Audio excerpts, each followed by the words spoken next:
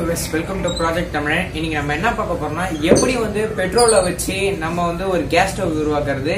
அப்புறம் ஒரு சிம்பிளான டெக்னிக், இது வந்து நல்லா இருக்கும். அப்புறம் நம்ம ப்ராஜெக்ட் தமிழன் சேனல் நீங்க இன்னும் சப்ஸ்கிரைப் பண்ணலாம், போய் சப்ஸ்கிரைப் பண்ணி அதுல இருக்கிற பெல் பட்டனை பிரஸ் பண்ணுங்க, அதுல ஆல் சூஸ் பண்ணுங்க. அப்புறம் நம்மள இன்னும் சோஷியல் மீடியால ஃபாலோ பண்ணலன்னா ஃபாலோ பண்ணுங்க. வாங்க வீடியோக்குள்ள போகலாம். ஃபஸ்ட்டு ஒரு பாட்டில் கேப் எடுத்து அந்த பாட்டில் கேப்பில் ட்ரில்லிங் மிஷின் வச்சு நல்லா ட்ரில் பண்ணிக்கோங்க. அப்படின்னா உங்கள்கிட்ட எதாவது ஆணி இருந்தால் அதை கூட வச்சு ட்ரில் பண்ணிக்கலாம். அப்புறம் ஒரு ஹோஸ் ஒன்று எடுத்துக்கோங்க, லெவல் ஹோஸு. அந்த லெவல் ஹோஸை வந்து வாட்டர் பாட்டிலுக்கு அடியில் வரையும் வச்சு கரெக்டாக மெஷர் பண்ணி உங்களுக்கு தேவையான அளவுக்கு அதை நீங்கள் கட் பண்ணிக்கோங்க.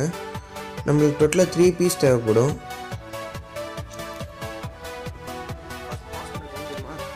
சீசரோ இல்லை கட்டரோ வச்சு கட் பண்ணிட்ட பிறகு இப்போ தான் இருக்கும்.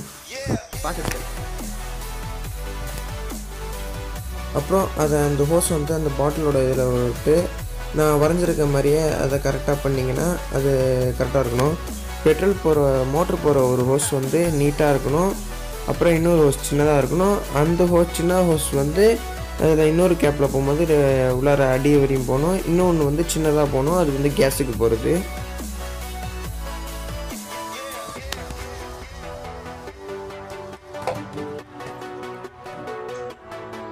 அப்புறம் இந்த ஹாட் கம் க்ளூ கன் இல்லை எரால்டட் இல்லை ஏதாவது வச்சு ஓட்டிடுங்க. உங்கள்கிட்ட இருக்கிற நல்ல குளூ இல்லை ஏதாவது வச்சு ஓட்டினா கரெக்டாக இருக்கும். நான் வந்து ஹாட் கம் க்ளூ கன் யூஸ் பண்ணிக்கிறேன். இல்லை ஃபெவி பாண்டு கூட நீங்கள் வச்சு ஓட்டிக்கலாம், அதெல்லாம் ஒன்றும் ப்ராப்ளம் கிடையாது. நானும் அடியில் ஃபெவி பாண்டு தான் வச்சு ஓட்டுவேன், நல்லா ஸ்ட்ராங்காக இருக்கிறதுக்காக. அது நல்லா ஓட்டணுன்னா அதில் கொஞ்சம் ஒரு பீஸ் ஆஃப் பேப்பர் பிச்சு நல்லா வச்சு சீல் பண்ணிடுங்க. ஏன்னா அப்போ தான் ஏதாவது கேப் இருந்தால் கூட அது வந்து கரெக்டாக இதாகும், ஒரு மோல்டடாக இருக்கும்.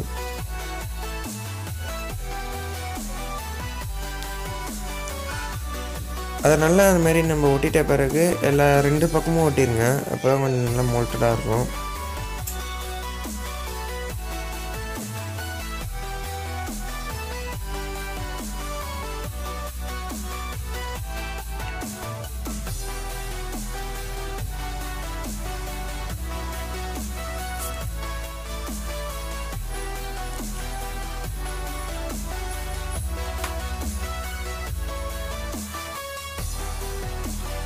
இன்னொரு பக்கத்துலேயும் அந்த பேப்பரை வச்சு அழகாக ஒட்டிடுங்க.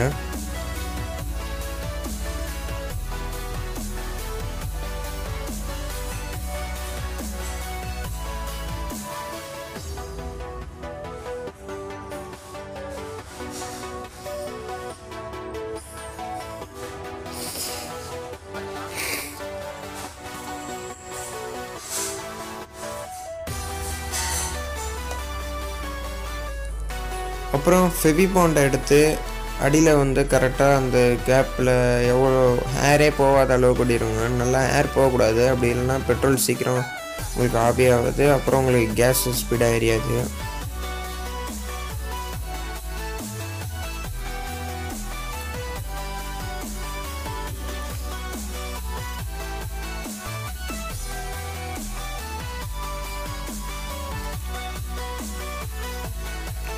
அப்புறம் கொஞ்சம் அதை வந்து லைட்டர் வச்சு இது பண்ணிடுங்க.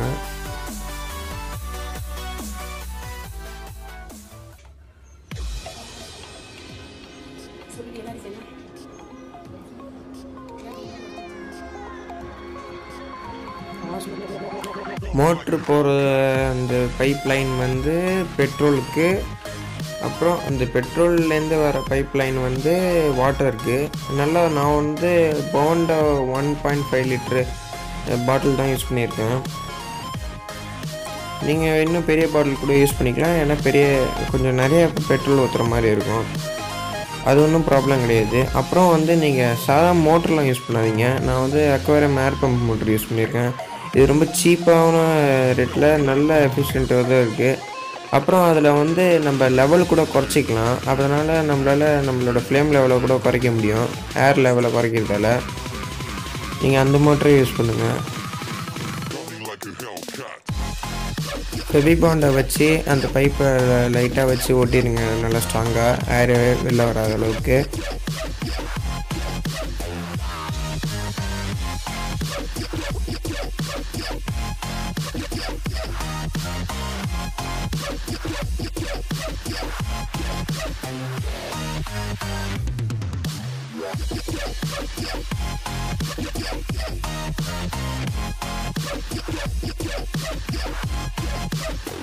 Like a Hellcat.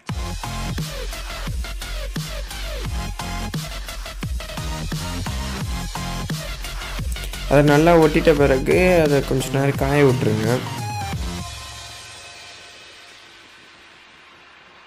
அப்புறம் ஒரு வேஸ்ட் பெயிண்ட் டப்பா ஒன்று எடுத்துக்கோங்க. அதில் சைடில் நல்லா இதை வச்சு சுற்றி வச்சு அடித்து ஓட்டை போட்டுக்கோங்க.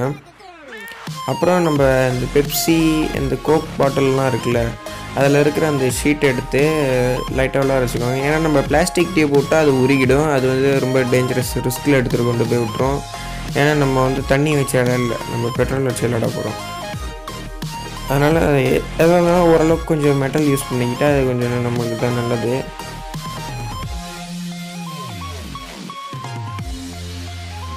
கரெக்டாக அந்த ஓட்டெல்லாம் கரெக்டாக நான் மேலே வந்து ஒரு சுற்றி அப்படியே ஓட்டி ஒன்று போட்டுக்கோங்க. ஓட்டெல்லாம் போட்ட பிறகு ஒரு ப்ளேவுட் எடுத்துக்கோங்க. ஏன்னா நம்ம அட்டை யூஸ் பண்ணலாம், பட் அட்டை வந்து சீக்கிரம் ப்ளேவுட்டோட எரிஞ்சிடும். அதனால் நம்ம ப்ளேவுட் யூஸ் பண்ணிக்கலாம். எங்கள் வீட்டு பழைய அந்த சைடில் இருந்ததில் தான் நான் யூஸ் பண்ணேன்.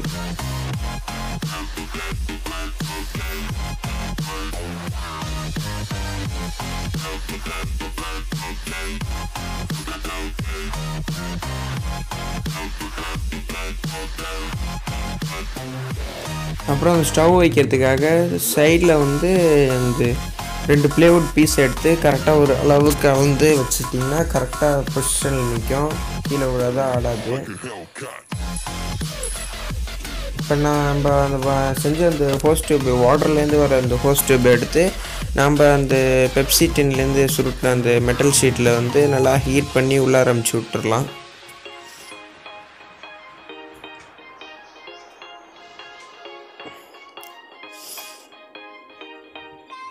அதை உள்ளார நல்லா அழுத்துங்க, போகாது. ஸ்டார்டிங்கில் நல்லா டைட்டாக அழுத்திட்டிங்கன்னா போயிடும்.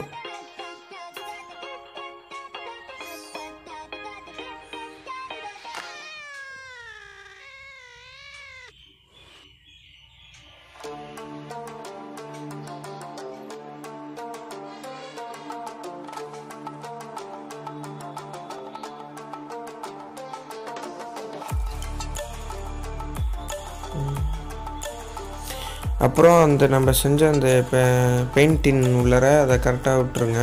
அப்புறம் கொஞ்சம் மாஸ்கிங் டேப் எடுத்து அது சைடில் கொஞ்சம் ஒட்டிடுங்க, ஏன்னா ஏர் லீக் ஆகக்கூடாது. மாஸ்கிங் டேப் வந்து நான் எரிய வச்ச வரையும் எரியல அதில், அதனால் நீங்களும் ட்ரை பண்ணலாம், எரியாது, அது ஒன்றும் ப்ராப்ளம் கிடையாது.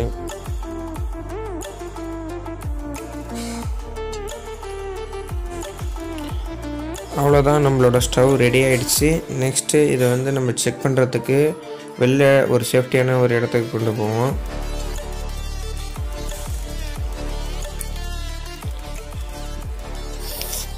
ஒரு கேனில் அரை பெட்ரோல் எடுத்துக்கோங்க. அந்த மோட்டர்லேருந்து வரல ஹோஸ் லைனை வந்து அது உள்ளார விட்டுருங்க.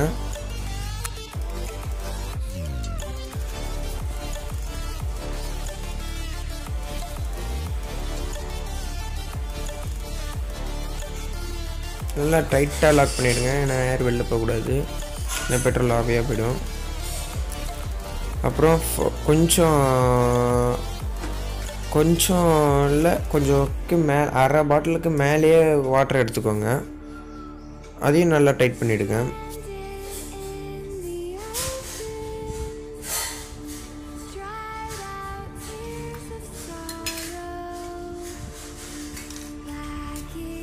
இப்போ மோட்ரு சுவிட்சை போட்ட உடனே அதில் வந்து பபிள்ஸ் வர ஆரம்பிச்சு உடனே வந்துடும். நம்ம மோட்ரு போட்டால் தான் அதில் கேஸ் வரும், போடலைன்னா கேஸ் வராது. நம்ம வாங்கியிருக்க மோட்டரில் வந்து அட்ஜஸ்டபிள் உண்டு, பபிள்ஸ் குறைச்சிக்கலாம் ஏற்றிக்கலாம், அதுமாரி ஃப்ளேம் ஏற்றிக்கலாம் குறைச்சிக்கலாம். வாவ், அங்கே பார்த்தீங்களா, கொளுத்துன உடனே எரியுது, செம்மையாக இருக்குது.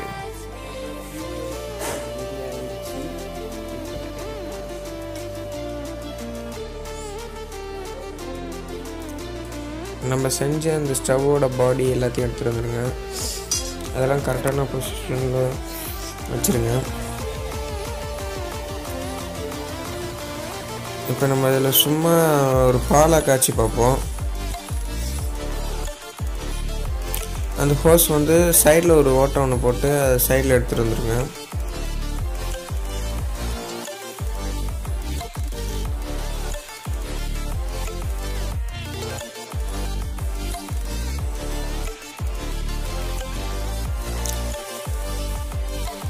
நல்லா ஸ்ட்ரைட்டாக லாக் பண்ணிடுங்க. நல்லா சென்டர் பொசிஷன் வச்சுருங்க. அடியில் இருக்கிற அந்த டப்பாவும் போட்டு மூடிடுங்க.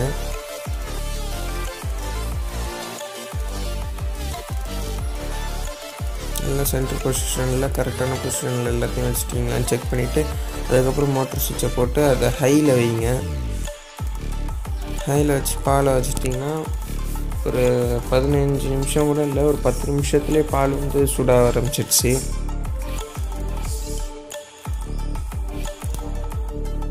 இதோட பிரின்சிபல் ஒன்றுமே கிடையாது. பெட்ரோல்லேருந்து அந்த வர போகிற பபிள்ஸ் வந்து பெட்ரோல்லேருந்து கொஞ்சம் கேஸ் ஆகி அது வந்து தண்ணியில் வந்து அதுலேருந்து அப்படியே கொஞ்சம் வெளில வர்றது தான் அந்த ஃபியூவலு. இது எமர்ஜென்சி டைமில் நீங்கள் உங்கள் வீட்டில் யூஸ் பண்ணிக்கலாம். பட் இதை யூஸ் பண்ணுறதா இருந்தீங்கன்னா சட்டி வந்து கறி பிடிக்கும். அது இப்பயே சொல்லிடுறேன். சட்டி வந்து கறி பிடிக்கும். பால் பார்த்தீங்களா பொங்கி வரப்போகுது.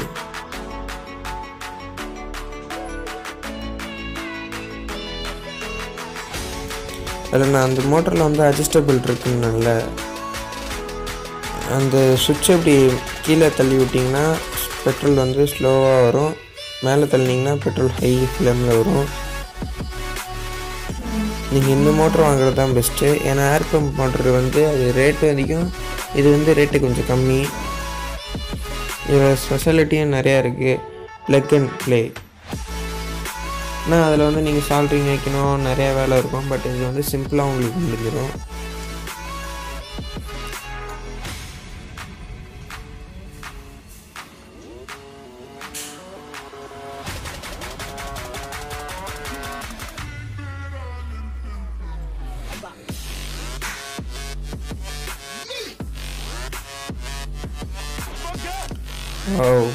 பால் எப்படி பொங்கி வருது பாருங்கள்.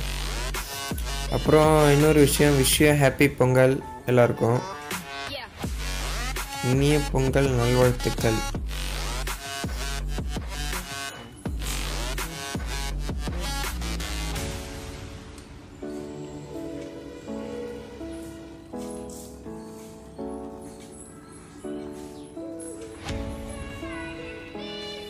இந்த ஃப்ளேம் எவ்வளோ சூப்பராக வருது பாருங்கள்.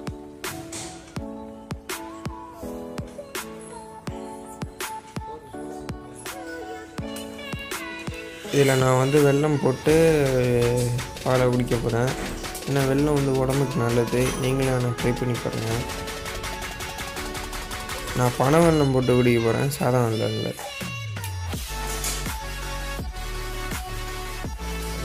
பனை வெல்லம் போட்டு ஆச்சின பால் இதான்.